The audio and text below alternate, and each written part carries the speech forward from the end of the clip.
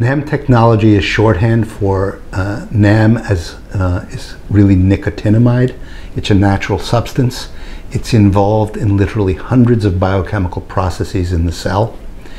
And what NAM essentially does is it controls the epigenetic and metabolic fate of the cell so that the cells can preserve their stem-like properties and they can grow. So an analogy would be if you take cells, cord blood cells or any cells, and you put them in culture, they're stressed.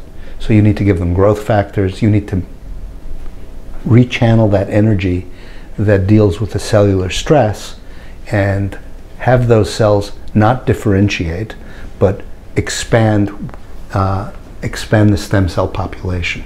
And NAM, or nicotinamide, achieves that in very high efficiency.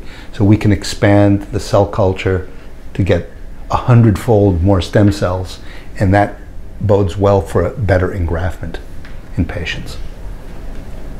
So NAM technology is potentially a universal cell expansion technology.